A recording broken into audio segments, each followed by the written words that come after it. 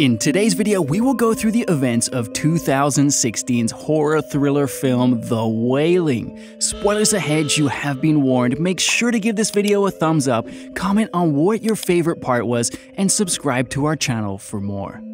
The movie starts in a small village of Goksung in South Korea. One early morning, police officer Jong-Goo wakes up and leaves to investigate a strange murder case. He reaches the crime scene and sees the murderer wounded and covered in blood. He is sitting outside the house, handcuffed.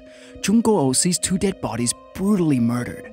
One police officer tells him that the murdered man was killed somewhere and dragged later to the house. The murderer looks like he suffered from some infectious disease and has rashes all over his body. Jong-Goo and the team soon go to a shed near the house. They see the place covered in blood and declare it the ordinal murder spot. The place has many candles lit around, indicating some kind of ritual. A mysterious disease breaks out in the village. It causes rashes throughout the body, then makes the villagers violently murder their families as their eyes glow red. One day, Officer Jong-Goo's partner relays gossip that a Japanese stranger who lives in a secluded house in the mountains hosts an evil spirit and started this illness in the village. But Jong-Goo thinks that some species of poisonous wild mushroom is the cause of the illness. Over a few days, numerous other deaths occur due to the infection.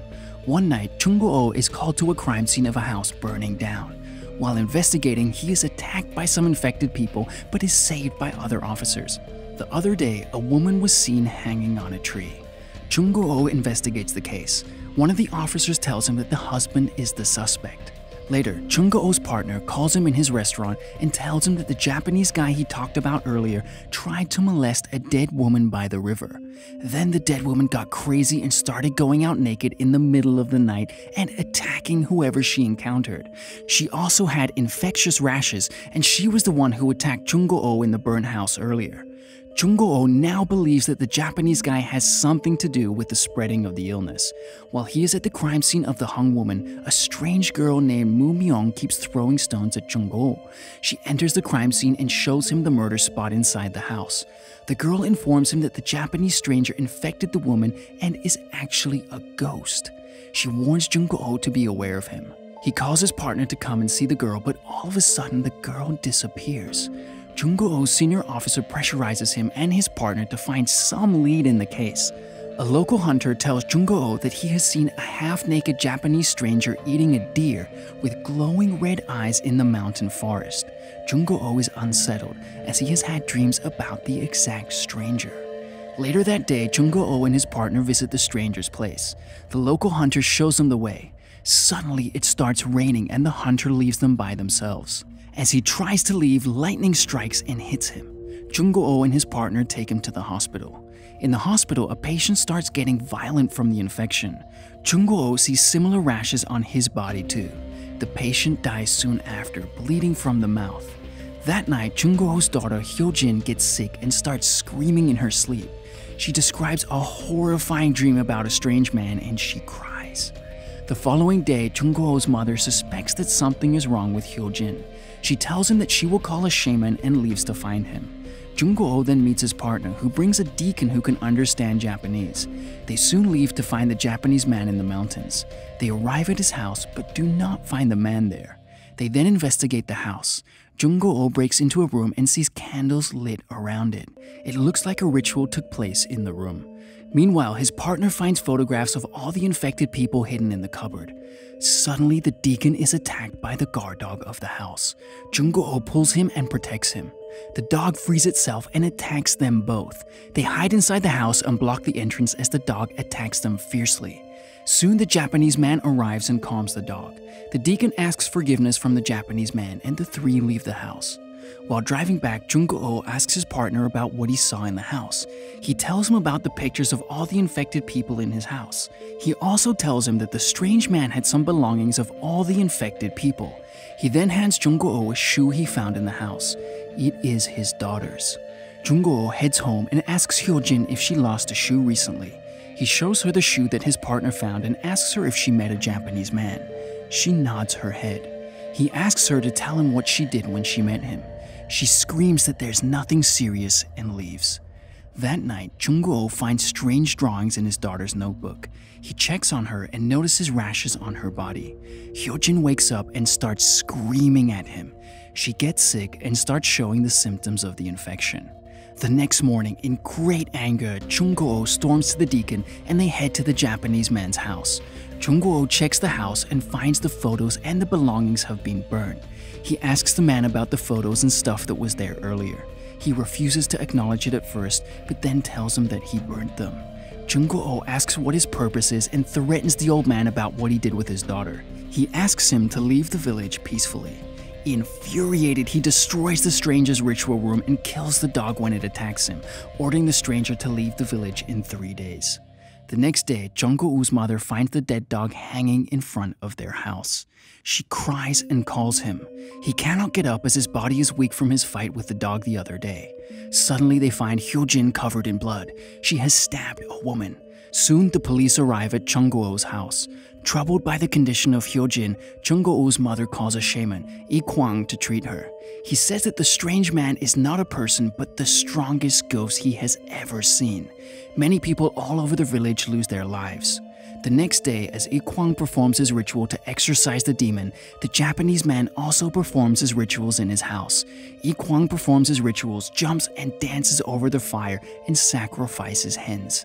As he stabs the effigy, both Hyojin and the strange Japanese man start screaming in pain and fall unconscious. The Japanese man struggles and drags himself outside the house. Seeing his daughter in pain, Jong-Goo interrupts the ritual and takes her to a hospital instead. Meanwhile, the Japanese man regains his consciousness as soon as the ritual stops. That night, the deacon suggests Jong-Goo go see the pastor. The two visit the church, but the pastor suggests Jong-Goo not to believe in the ghost's story and just believe in the doctors. The following day, the Japanese man runs away. Meanwhile, Jong-Goo gathers his friends to hunt down the Japanese stranger, believing that he is responsible for the disease and murders. They collect their weapons and head towards his home.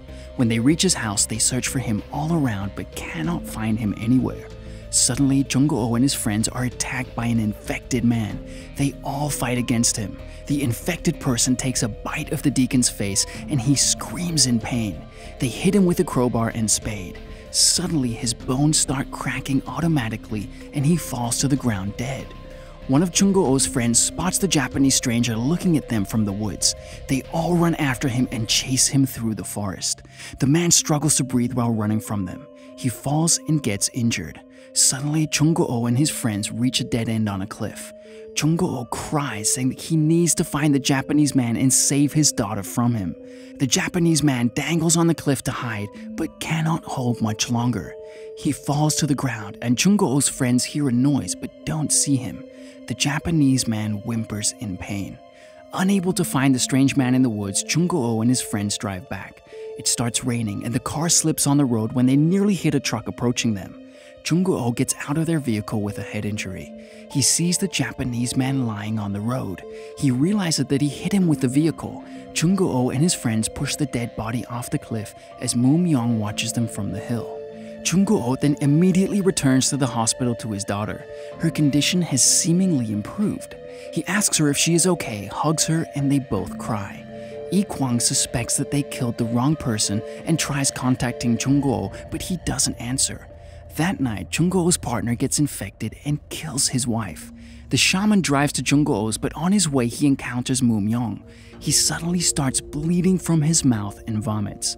He runs from her to his house and starts a protection ritual. Suddenly, a crow enters his house and falls dead.